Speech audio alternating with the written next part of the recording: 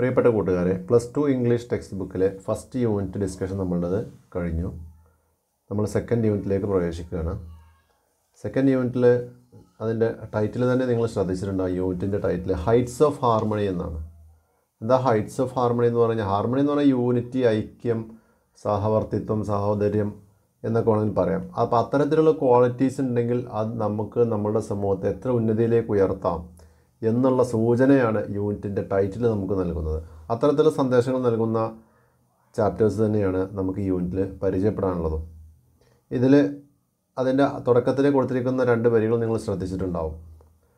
19-ാം നൂറ്റാണ്ടിൽ ജീവിച്ച American പോയറ്റായിട്ടുള്ള Julia F കാർണിയുടെ 2 വരികളാണ് ഇവിടെ തന്നിരിക്കുന്നത്. അവരുടെ ലിറ്റിൽ തിങ്സ് എന്ന കവിതയിൽ നിന്നുള്ള വരികളാണിത്.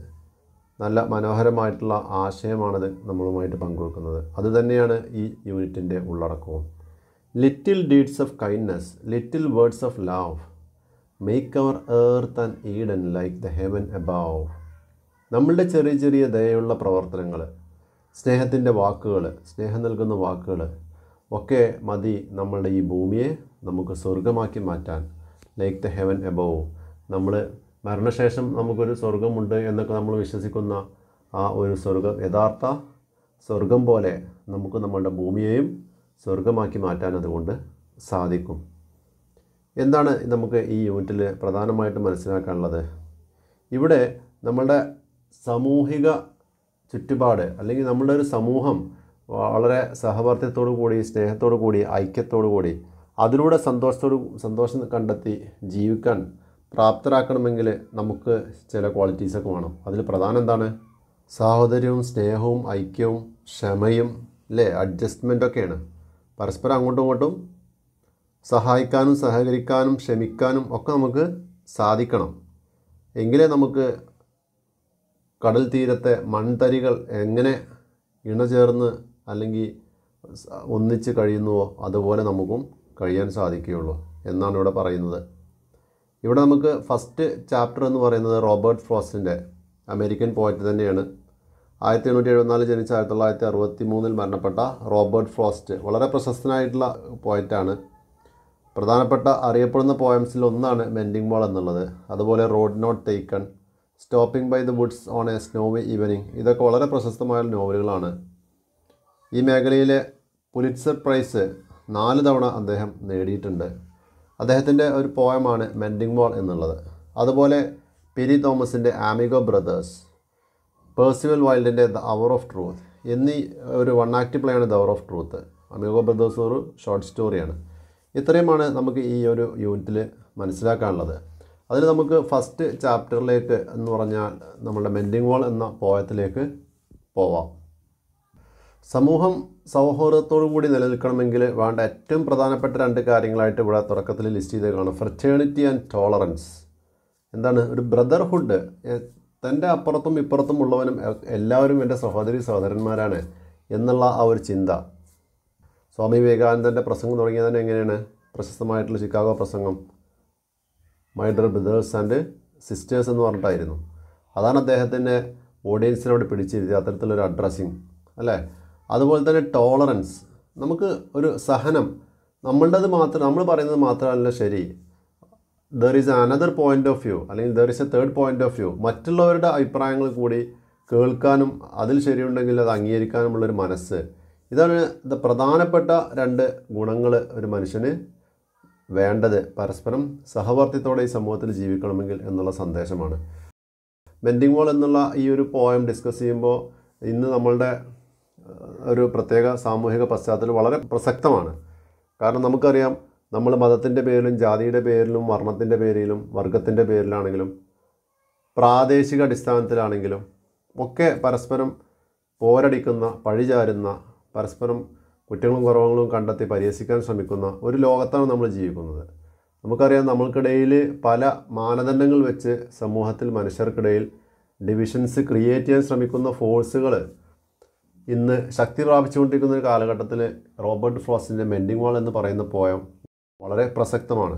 അപ്പോൾ നമുക്ക് അതിൻ്റെ പോയം എങ്ങനെയാണ് മെൻഡിങ് വാളിലൂടെ റോബർട്ട് ഫ്രോസ്റ്റ് തൻ്റെ ആശയങ്ങൾ പങ്കുവെക്കുന്നത് എന്നുള്ളത് മനസ്സിലാക്കാൻ ശ്രമിക്കാം. മെൻഡിങ് വാൾ എന്ന് പറഞ്ഞാൽ എന്താണ് അർത്ഥം? മെൻഡിങ് എന്ന് പറഞ്ഞു കഴിഞ്ഞാൽ റിപ്പയറിങ് എന്നാണ് ആ വാക്കിൻ്റെ അർത്ഥം. മെൻഡിങ് വാൾ എന്ന് പറഞ്ഞാൽ റിപ്പയറിങ് എ വാൾ എന്ന് പറയാം. വാൾ എന്നതിനോട് ഉദ്ദേശിച്ചത് ഫെൻസാണ്. അപ്പോൾ നമ്മൾ സ്ഥലത്തിൻ്റെ കോമ്പൗണ്ടിനും വീടിൻ്റെ ചുറ്റും ഒക്കെ നമ്മൾ കോമ്പൗണ്ട് വാൾ ബിൽഡ് ചെയ്യാറുണ്ട് അല്ലേ, ഫെൻസ് സെറ്റ് ചെയ്യാറുണ്ട്. അത്തരത്തിലുള്ള വാൾ റിപ്പയർ ചെയ്യുന്നതിനെ കുറിച്ചാണ് റോബർട്ട് ഫ്രോസ്റ്റ് ഇവിടെ പ്രതിപാദിക്കുന്നത്. എന്താണ് റോബർട്ട് ഫ്രോസ്റ്റ് ഇതിലൂടെ നമ്മളുമായിട്ട് പങ്കുവെക്കാൻ ശ്രമിക്കുന്നത് എന്ന് നമുക്കൊന്ന് മനസ്സിലാക്കാം. Something there is that doesn't love A വാൾ. എല്ലാവരും ടെക്സ്റ്റ് ഓപ്പൺ ചെയ്ത് വെക്കുക. ഞാൻ വായിക്കുമ്പോൾ നിങ്ങൾ ടെക്സ്റ്റ് ബുക്കിലേക്ക് നോക്കി വായിക്കുന്നത് ശ്രദ്ധിച്ച് കേൾക്കുക. വായിക്കുന്നത് എങ്ങനെയാണെന്ന് മനസ്സിലാക്കാൻ ശ്രമിക്കുക. Something there is that doesn't love A wall that sends a frozen ground swell under it and spills the upper boulders in the sun and makes gaps even two can pass abreast. The work of hunters is another thing. I have come after them and made repair where they would have left not one stone on a stone, but they would have the rabbit out of hiding to please the yelping dogs. The gaps I mean, no one has seen them made or heard them made, but at spring mending time we find them there. നിങ്ങൾക്ക് text ബുക്കിൽ ആ ചിത്രത്തിൽ കാണാൻ കഴിയും. രണ്ട് പേര് മതിലിൻ്റെ അപ്പുറത്തും ഇപ്പുറത്തും നിന്നുകൊണ്ട് കല്ലുകൾ മതിലിൻ്റെ മുകളിലേക്ക് കയറ്റി വെക്കുന്നത് കാണാൻ കഴിയും. എന്താ പറയുന്നത്? Something there is that doesn't love A വാൾ. എന്തോ ഒരു ശക്തി അത് മതിലിനെ ഇഷ്ടപ്പെടുന്നില്ല. ദാറ്റ് ഡസൻ ലവ് എ വാൾ. ഒരു മതിലിനെ ഇഷ്ടപ്പെടുന്നില്ല എന്ന് പറഞ്ഞാൽ മതിൽ നിർമ്മിക്കുന്നതിനോട് ഇഷ്ടമില്ലാത്ത എന്തോ ഒരു ഫോഴ്സ്, എന്തോ ഒരു അദൃശ്യ ശക്തി ഉണ്ട്. എന്താണ് അങ്ങനെ പറയാൻ കാരണം? That sense A frozen ground swell under it and spills the upper boulders in the sun. കാരണം ആ ഒരു ഫോഴ്സ് എന്താ ചെയ്യുന്നത്? ആ മതിലിൻ്റെ അടിഭാഗത്തുള്ള ആ ഭൂപ്രദേശം ഫ്രോസൺ എന്ന് പറഞ്ഞാൽ തണുത്തുറയാന്ന് അർത്ഥം. അപ്പോൾ ഒരു പ്രതിഭാസമാണ് എന്ത്? തണുത്തുറഞ്ഞു കഴിഞ്ഞാൽ ഭൂമി അല്പം വികസിക്കും, അല്ലെങ്കിൽ ആ പ്രദേശം അല്പം വികസിക്കും എന്നുള്ളത്. അപ്പോൾ ഇത് തണുത്തുറഞ്ഞ് എന്ത് ചെയ്യുന്നു? അവിടെ അങ്ങനെ വികാസം വരുമ്പോൾ മതിലിനെ അത് ബാധിക്കുകയും മതിലിൻ്റെ കല്ലുകളെ പുറത്തേക്ക് തള്ളുകയും ചെയ്യുന്നു. എന്ന് പറഞ്ഞാൽ അങ്ങനെ സ്റ്റേബിളായി നിൽക്കുന്നതിനൊന്ന് ഇളക്കിയാൽ തന്നെ കല്ലുകൾ മറിയും. കാരണം ഇന്നത്തെ പോലെ സിമെൻറ്റ് ചെയ്തിട്ടുള്ള മതിലുകളല്ല. നമ്മൾക്കൊക്കെ നമ്മുടെ നാട്ടിൻപുറത്ത് പഴയ പ്ലോട്ടുകളിലൂടെ അല്ലെങ്കിൽ സ്ഥലങ്ങളിലൂടെയൊക്കെ പോയി കഴിഞ്ഞാൽ, അല്ലെങ്കിൽ പ്രദേശങ്ങൾ ഒരുപാട് ഏരിയ ഒന്നിച്ച് ഒരാളുടെ ഉടമസ്ഥയിലേക്കാണെങ്കിൽ ചുറ്റും കെട്ടിയിട്ടുള്ള മതിലൊക്കെ നോക്കിയാൽ കാണാൻ കഴിയും. കല്ലുകൾ ഇങ്ങനെ അടുക്കി വെച്ചിട്ടുണ്ടാവുള്ളൂ. കുറേ കല്ലുകൾ അങ്ങോട്ടും ഇങ്ങോട്ടും വീണടക്കുന്നുണ്ടായിരിക്കും. അങ്ങനത്തെ ഒരു ഇമേജ് തന്നെയാണ് ഇവിടെയും നമ്മൾ കാണുന്നത്. And spills the upper boulders in the sun. ചിത്രത്തിൽ കാണുന്ന പോലെയുള്ള ഈ കല്ലുകളിന് എന്ത് പറയുന്നത്? ബൗൾഡേഴ്സ് എന്ന് പറയുന്നത് ഉരുളൻ കല്ലുകൾ. അത് സ്പിൽസ് ദ അപ്പർ ബൗൾഡേഴ്സ്. ഈ ഫ്രോസൺ ഗ്രൗണ്ട് ഈ കല്ലുകളെ പുറത്തേക്ക് തള്ളുകയാണ്. ത്രോസ് ഔട്ട്, പുറത്തേക്ക് തള്ളി വീഴ്ത്തുന്നു. And makes gaps even to can pass abreast. അങ്ങനെ ഈ കല്ലുകൾ തള്ളി പുറത്തേക്ക് വീഴുമ്പോൾ മതിൽ നശിച്ചു. മതിൽ പൊളിഞ്ഞു കഴിഞ്ഞാൽ അതിലൂടെ രണ്ട് പേർക്ക് സൈഡ് ബൈ സൈഡായിട്ട് പാസ് അബ്രസ്റ്റ്, സൈഡ് ബൈ സൈഡായിട്ട് രണ്ട് പേർക്ക് തോളിൽ കൈയിട്ടുവാണെങ്കിൽ കൂളായിട്ട് ഒരു സ്ഥലത്ത് നിന്ന് ഒരാളുടെ സ്ഥലത്ത് നിന്ന് മറ്റാളുടെ സ്ഥലത്തേക്ക് പ്രവേശിക്കാൻ സാധിക്കുന്ന രീതിയിൽ മതിൽ പൊളിഞ്ഞു വീഴുന്നു.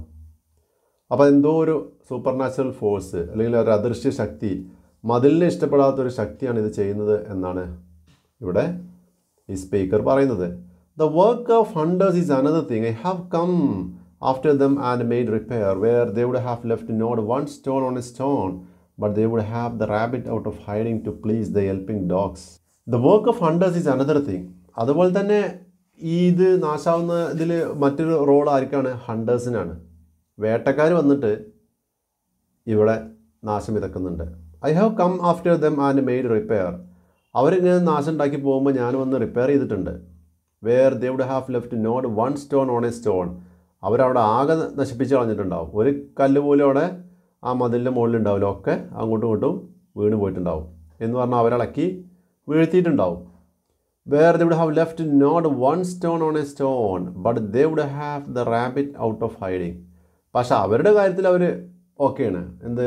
ദേ എന്ന് പറയാം. ബട്ട് ദേ വുഡ് ഹാവ് എന്നുള്ളതിൽ ദേ എന്ന് പറഞ്ഞാൽ ഹണ്ടേഴ്സാണ്. ഹണ്ടേഴ്സ് വന്ന് റാബിറ്റിനെ, മുയലുകളെ അവർ ഒളിഞ്ഞിരിക്കുന്ന സ്ഥലത്ത് നിന്ന് പുറത്തെടുക്കും.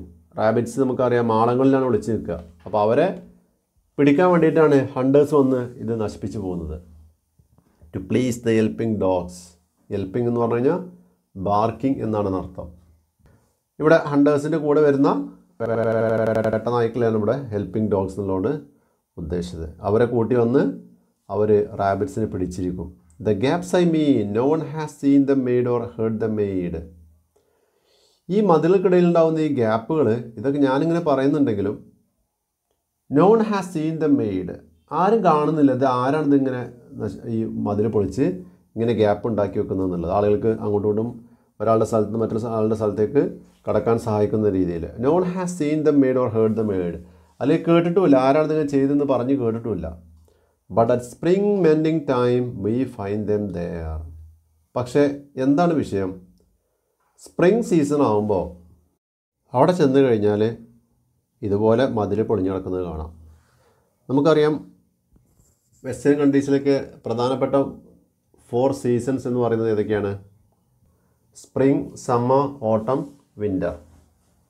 അതിൽ സ്പ്രിംഗ് സീസണിൻ്റെ പ്രത്യേകത എന്താണ്?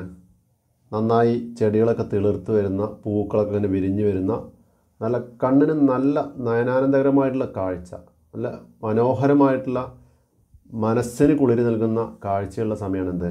സ്പ്രിംഗ് എന്ന് പറയുന്നത്. ഈ ഒരു സമയത്താണ് മെൻഡിങ് ടൈം എന്ന് പറഞ്ഞാൽ ഇത്തരത്തിലുള്ള റിപ്പയറിങ്ങും മറ്റു കാര്യങ്ങളും പാച്ച് വർക്കൊക്കെ ചെയ്യുന്ന സമയം എന്നാണ് ഇതിൽ നിന്ന് മനസ്സിലാവുന്നത്. But at spring mending time we find dum there. ഈ സ്പ്രിംഗ് മെൻഡിങ് ടൈം ആയിക്കഴിഞ്ഞാൽ, ഈ സ്പ്രിംഗ് സീസൺ ആയിക്കഴിഞ്ഞാൽ അവിടെ ചെന്ന് കഴിഞ്ഞാൽ എന്ത് കാണാം? ഇതിങ്ങനെ തകർന്നു വീണ് കിടക്കുന്നത് കാണാം. I let my neighbour no beyond the hill and on A day we meet to walk the line and set the wall between us once again. We keep the wall between us as we go. To each the boulders that have fallen to each, and some are loaves and some so nearly balls. We have to use a spell to make them balance. Stay where you are until our backs are turned. We wear our fingers rough with handling them. I let my neighbor know beyond the hill. എൻ്റെ താമസ സ്ഥലത്തിൻ്റെ അപ്പുറത്തുള്ള മലയുടെയും അപ്പുറത്താണ് ആര്? എൻ്റെ neighbour ഉള്ളത്, എൻ്റെ അയൽവാസി ഉള്ളത്. I let my neighbour no beyond the hill. അപ്പോൾ അവിടെ താമസിക്കുന്ന എൻ്റെ അയൽവാസി എന്ന് പറഞ്ഞാൽ എൻ്റെ സ്ഥലത്തിൻ്റെ അയൽവാസിയാണ്, താമസിക്കുന്ന കോമ്പൗണ്ടിൻ്റെ അയൽവാസിയാണ്. പക്ഷേ ഏക്കർ കണക്കിന് ഹെക്ടർ കണക്കിന് ഭൂമി ഒരാളുടെ കയ്യിലായിരിക്കാം അവിടെ, അതുകൊണ്ടായിരിക്കാം. അവിടെ ഉള്ള ആളെ ഞാൻ എന്ത് ചെയ്യും? I let my neighbour no, എൻ്റെ അയൽവാസിയെ ഞാൻ വിവരം അറിയിക്കും. And on A day we meet to walk the line. ഒരു ദിവസം ഞങ്ങൾ തീരുമാനിക്കും ഈ മതിലിൻ്റെ ഒപ്പം നടന്ന് ഇത് റിപ്പയർ ചെയ്യാൻ. And we keep the wall between us as we go. ഞങ്ങൾ രണ്ടുപേരും ഈ ചിത്രത്തിൽ നിങ്ങൾ നേരത്തെ കണ്ട പോലെ രണ്ടുപേരും മതിലിൻ്റെ അപ്പുറം നിന്ന് ഇങ്ങനെ മുന്നോട്ട് നടന്ന് രണ്ട് സൈഡിലും വീണ് കിടക്കുന്ന കല്ലുകളൊക്കെ തിരിച്ച് മതിൽമേക്ക് തന്നെ വെച്ച് മതിലൊന്നുകൂടി പുനർനിർമ്മിക്കും. We keep the wall between us as we go. To each the boulders that have fallen to each. രണ്ടുപേരും എന്ത് ചെയ്യും? ദ ബൗൾഡേഴ്സ്, ആ ഉരുളൻ കല്ലുകൾ രണ്ടുപേരും രണ്ട് സൈഡിലേക്കും വീണ് കിടക്കുന്നത് എടുത്തിട്ട് തിരിച്ചിങ്ങോട്ട് തന്നെ വെക്കും. And some R ലോവ്സ് and some so nearly balls. ഒരു മാറ്റഫോറിക് ആയിട്ടുള്ള എക്സ്പ്രഷനാണ് എന്ത്? Some R ലോവ്സ് and some so nearly balls എന്നുള്ളത്. ഇവിടെ കല്ലുകളെ ലോവ്സ് എന്ന് പറഞ്ഞാൽ ശരിക്കും ലോവ്സ് ഓഫ് ബ്രെഡാണ്. ബ്രെഡ് ഇങ്ങനെ സ്ക്വയർ കറക്റ്റ് കട്ട് ചെയ്തിട്ടുണ്ടായിരിക്കുമല്ലോ, അത്തരത്തിലുള്ള ലോഫുകളെയാണ്, അത് ബ്രെഡിൻ്റെ കട്ടിങ്ങിനാണ് അങ്ങനെ ഉപയോഗിക്കാറുള്ളത്. ഇവിടെ ലോവ്സ് എന്ന് പറഞ്ഞു കഴിഞ്ഞാൽ ബ്രെഡ് കട്ട് ചെയ്തതുപോലെ അല്ലെങ്കിൽ അത്രയും പെർഫെക്റ്റ് ആയിട്ട് നല്ല സ്ക്വയർ ഷേപ്പിലുള്ള കല്ലുകൾ. And some so nearly balls means some so nearly like balls എന്നാണ്. ബോൾ പോലെ ഉരുളനായിട്ടുള്ള ഉരുണ്ട കല്ലുകൾ, അത്തരത്തിലുള്ള ഷേപ്പുകളിലുള്ള കല്ലുകളാണ് അവിടെ ഉള്ളത്. Each the boulders that have fallen to each and some R ലോവ്സ് and some so nearly balls. We have to use A spell to make them balance. ഇനി എന്താണ് ഞങ്ങളുടെ പ്രതിസന്ധി? എന്താണ്? ഈ ഉരുളൻ കല്ലുകളും ചതുരക്കല്ലുകളെയും ഒക്കെ കൂടി ഇതിൽ ഒന്നിന് മുകളിൽ ഒന്നിൽ സെറ്റ് ചെയ്യുക എന്ന് പറഞ്ഞാൽ അത്ര എളുപ്പമുള്ള കാര്യമല്ല. We need some magic influence. വല്ല മാജിക്കൽ സ്കില്ലുള്ളവനുള്ളൂ അത് ശരിക്കും അവിടെ ഒതുക്കി വെക്കാൻ സാധിക്കുള്ളൂ. Stay wear you are until our backs R turned. വളരെ ദേഷ്യത്തോടു കൂടി ആരോടോ പറയണത്, നീ അവിടെ നിന്നേ ഞങ്ങൾ തിരിഞ്ഞു പോകുന്നവരെ. Stay wear you are until our backs R turned. ഞങ്ങൾ തിരിഞ്ഞു പോകുന്നവരെ നീ അവിടെ നിന്നോ എന്ന് പറയും. ആരോടാണ് ഈ പറയുന്നത്? ഇവിടെ യു എന്ന് പറയുന്നത് it is addressed to the wall or the stone there. അവിടെയുള്ള കല്ല് അല്ലെങ്കിൽ ആ മതിലിനെ മൊത്തത്തിൽ അഡ്രസ്സ് ചെയ്തിട്ട് പോയിട്ട് പറയണത് സ്റ്റേ വെയർ യു ആർ. നീ ഇപ്പോൾ എവിടെയാണെന്ന് വെച്ചാൽ അവിടെ നിൽക്ക്. അണ്ടിൽ അവർ ബാക്സ് ആർ ടേൺഡ്, ഞങ്ങളൊന്ന് തിരിഞ്ഞു പോകുന്നത് വരെ. എന്ന് പറഞ്ഞാൽ ഇത് അഡ്ജസ്റ്റ്മെൻറ്റിൽ ഒരു മാജിക്കൽ സ്കിൽ എന്തെങ്കിലും വേണ്ടി ഒരു ഒതുക്കി വെക്കാമെന്ന് നേരത്തെ പറഞ്ഞു അല്ലേ. എന്നതുപോലെ മാജിക്കൽ സ്കിൽ ഉപയോഗിച്ച് എന്ന് പറഞ്ഞാൽ സംഭവം അവർ അഡ്ജസ്റ്റ് ചെയ്ത് കല്ലുകളൊക്കെ അടുക്കി വെച്ച് തിരിയുമ്പോഴേക്കും കല്ല് നിലത്ത് വീഴും. അപ്പോൾ തിരിച്ചങ്ങോട്ട് വെക്കാൻ നിൽക്കണം വീണ്ടും. അപ്പോൾ അങ്ങനത്തെ ഒരു കോണ്ടെക്സ്റ്റിൽ അത് നമ്മൾ വായിച്ചെടുക്കണം. അങ്ങനത്തെ ഒരു കോണ്ടെക്സ്റ്റിൽ പോയിട്ട് കല്ലിനോട് പറയാണ് നീ ഒന്ന് ദയവ് ചെയ്തിട്ട് അവിടെ നിൽക്കുക, ഞങ്ങൾ ഇവിടുന്ന് പോകുന്നത് വരെ എന്നാണ് ചുരുക്കി പറഞ്ഞാൽ. അപ്പോൾ ഇവിടെ കല്ലിനെ അല്ലെങ്കിൽ മതിലിനെ ഇവിടെ അഡ്രസ്സ് ചെയ്ത് സംസാരിക്കുകയാണ്. Stay wear you are until our backs R turned. ഇവിടെ ഇതും ഒരു ഫിഗർ ഓഫ് സ്പീച്ചാണ്. എന്ത് ഫിഗർ ഓഫ് സ്പീച്ചാണ് ഇവിടെ യൂസ് ചെയ്തിട്ടുള്ളത്? പേഴ്സോണിഫിക്കേഷനാണ്.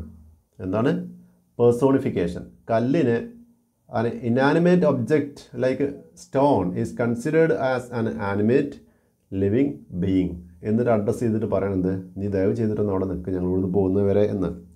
We were our fingers rough with handling dum. അത് അവിടെ ഇത്രയും വലിയ നീളൻ മതിലാണ്, കാരണം വലിയൊരു കോമ്പൗണ്ടാണ്. കല്ലുകൾ ഇങ്ങനെ പെറുക്കി പെറുക്കി വെച്ച് ഞങ്ങളുടെ കയ്യൻ്റെ ഉള്ളനടിയൊക്കെ ഉൾഭാഗം എന്തായിട്ടുണ്ട്? ആകെ റഫായിട്ടുണ്ട്. ആൻഡ് ഫീൽ പെയിൻഫുൾ, വേദന എടുക്കുന്നുണ്ട്. അത്രക്കും പ്രയാസപ്പെട്ടാണ് ഞങ്ങളിത് ചെയ്യുന്നത്. എന്നിട്ടും കല്ലവിടെ ഒതുങ്ങി നിൽക്കുന്നില്ല. ഇനി എന്താണ് പോയിട്ട് പറയുന്നത്? ഇപ്പോൾ നമുക്ക് പ്രാഥമികമായിട്ട് ഇവിടെ 2 പേര് വന്ന് മതിൽ റിപ്പയർ ചെയ്യുന്ന ഒരു കാഴ്ചയാണ് കാണുന്നത്. ഇനി എന്താണ് ഇതിൽ വരുന്ന ആർഗ്യുമെൻ്റ് എന്നുള്ളത് നമുക്ക് നോക്കാം.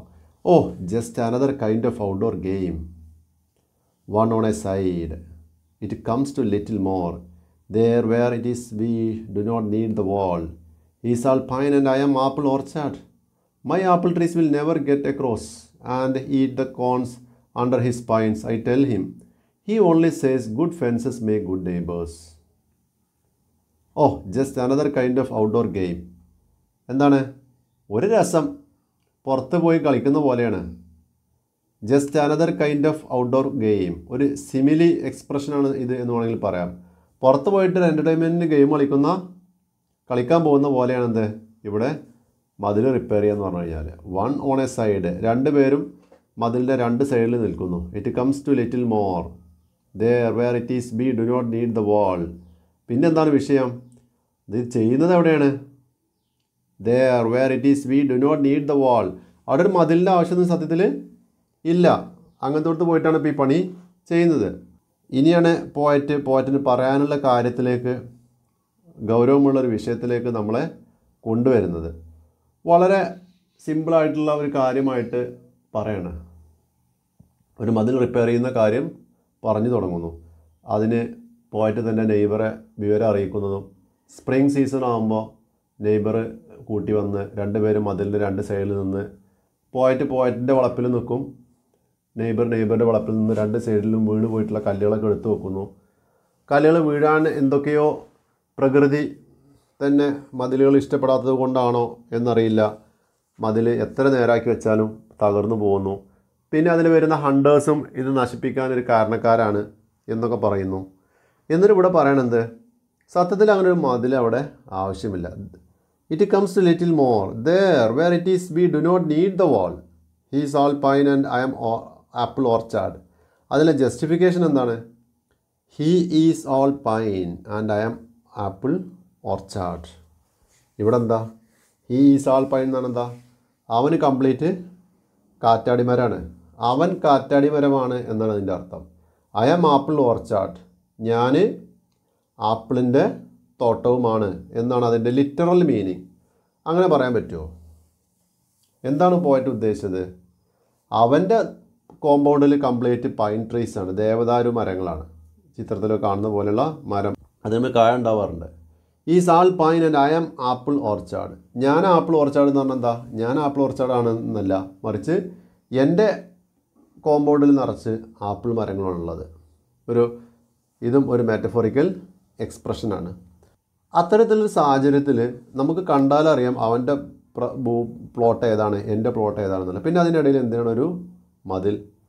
ആ ചോദ്യം പ്രകൃതി തന്നെ ചോദിക്കുന്നത് കൊണ്ടായിരിക്കുമോ മതിലിനെ പ്രകൃതി ഭൂമി വെറുതെ മറിച്ചിടുന്നതായിരിക്കുമോ എന്നൊക്കെ പോയിട്ട് സംശയിക്കുകയാണ്. My apple trees will never get across and eat the cons under his pines I tell him. പിന്നെ നമുക്കറിയാം നമ്മളുടെ അയൽവക്കത്തെ വീട്ടിലൊരു കോഴി ഉണ്ടെങ്കിൽ അല്ലെങ്കിൽ ഒരു ആടുണ്ടെങ്കിൽ നമ്മളുടെ വീട്ടിലേക്ക് കോമ്പൗണ്ട് വാൾ ഇല്ലാത്തൊരു സാഹചര്യമാണെന്ന് വിചാരിക്കുക. നമ്മൾ വല്ല ചെടിയോ പച്ചക്കറിയോ വെച്ച് പിടിപ്പിച്ച് കഴിഞ്ഞാൽ അവിടെ ഉണ്ടാവുമോ? ഇല്ല. അവ വന്ന് നശിപ്പിച്ച് കളയും. തിന്ന് കഴിച്ചിട്ടും അല്ലാതെയൊക്കെ നശിപ്പിക്കും. അപ്പോൾ my apple trees will never get across and eat the cons under his pines. പോയിട്ട് എന്താ പറയുന്നത്? എൻ്റെ ആപ്പിൾ ട്രീസ് ഒരിക്കലും അദ്ദേഹത്തിൻ്റെ കോമ്പൗണ്ടിലേക്ക് പോയിട്ട് അവിടെയുള്ള പൈൻമരോ അതിലുള്ള കായകളോ ഒന്നും തിന്നാൻ പോകുന്നില്ല. I tell him. ഞാൻ അവനോടത് പറയാറുണ്ട്. പക്ഷെ അവനെന്താ പറയുന്നത്? ഒരു ഹ്യൂമറസ് ആയിട്ടുള്ള എക്സ്പ്രഷനാണിത്. എന്ത്? My apple trees will never get across. എൻ്റെ വീട്ടിലുള്ള പശു അവൻ്റെ വീട്ടിലുള്ള പച്ചക്കറി പോയി തിന്ന് നശിപ്പിക്കൂല എന്ന് പറയുമ്പോൾ അതിനൊരു സെൻസ് ഉണ്ട്. ഇവിടെ എന്താണ്? എൻ്റെ ആപ്പിൾ മരങ്ങൾ അവൻ്റെ വളപ്പിലെ പൈൻ ട്രീസ് പോയി നശിപ്പിക്കൂല എന്ന് പറഞ്ഞു കഴിഞ്ഞാൽ ഒരു ഹ്യൂമറസ് എക്സ്പ്രഷനാണ്. ഇതൊരിക്കലും ഒരു ശല്യമല്ല ആർക്കും, അപ്പുറത്തും ഇപ്പുറത്തുള്ളവർക്ക് ഒരു തരത്തിലുള്ള ശല്യവും ഇതുകൊണ്ട് മതിൽ ഇല്ലാത്തത് കൊണ്ട് പ്രത്യേകിച്ച് പ്രശ്നങ്ങളൊന്നും ഇല്ല. എന്നിട്ടും എന്തിനിങ്ങനെ ചെയ്യുന്നു എന്നാണ് പോയറ്റിൻ്റെ ചോദ്യം. പക്ഷെ അവനെന്താ പറയുന്നത്? He only says good fences make good neighbours. അവന് ഞാൻ അങ്ങനെ മതിലിൻ്റെ ആവശ്യമില്ല എന്നുള്ളതൊക്കെ സമർത്ഥിക്കാൻ ശ്രമിക്കുമ്പോഴും അവൻ പറയും നല്ല മതിലുകളുണ്ടെങ്കിൽ നല്ല അയൽവാസികളുണ്ടാവും. നല്ല മതിലുകൾ നല്ല അയൽവാസികളെ സൃഷ്ടിക്കുന്നു എന്നാണ് അവൻ്റെ പക്ഷം. അവൻ എന്ന് പറയുന്ന നെയ്ബർ ഈ പോയത്തിൽ ഒരു ട്രഡീഷണലിസ്റ്റാണ്, ഒരു പാരമ്പര്യവാദിയാണ്.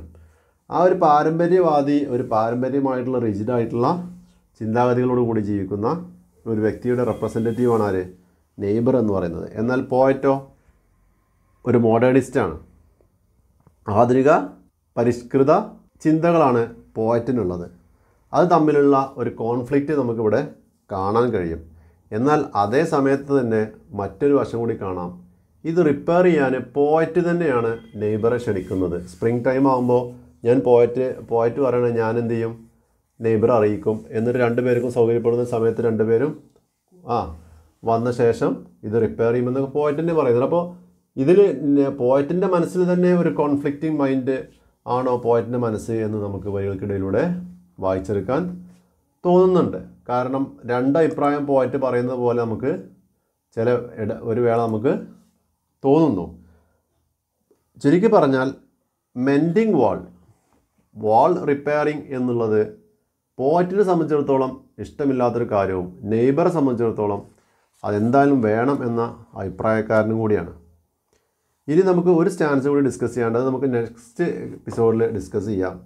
അതുകൂടി മനസ്സിലാക്കുമ്പോഴാണ് ഈ പോയത്തിൻ്റെ യഥാർത്ഥ ആശയം എന്താണ് എന്നുള്ളത് നമുക്ക് മനസ്സിലാക്കാൻ സാധിക്കുകയുള്ളൂ. ചുരുക്കി പറഞ്ഞാൽ good fences make good neighbours എന്നുള്ളതിനോട് നിങ്ങൾ യോജിക്കുന്നുണ്ടോ? പരീക്ഷയ്ക്ക് മുമ്പൊക്കെ ചോദിച്ചിട്ടുള്ള ചോദ്യമാണ്, ഡിബേറ്റ് ക്വസ്റ്റ്യനാണ്, അല്ലെങ്കിൽ ജസ്റ്റിഫൈ എന്ന് പറഞ്ഞ് പാരഗ്രാഫ് ക്വസ്റ്റ്യനായിട്ടൊക്കെ നിങ്ങൾക്ക് പ്രതീക്ഷിക്കാവുന്ന ചോദ്യമാണത്. Good fences make good neighbours, do you agree?